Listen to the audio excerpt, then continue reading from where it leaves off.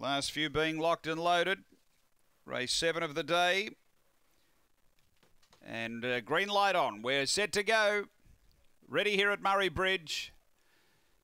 Racing, good line away, right-hand turn, Shanlin Haven and copped a bump from Leche Glass, who musters up. Billman Stunner there, Magic Hat in behind them.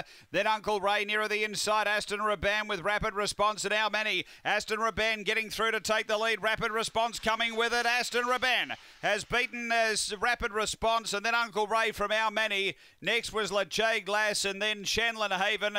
It would have been back toward the tail. Magic Hat was in front of it.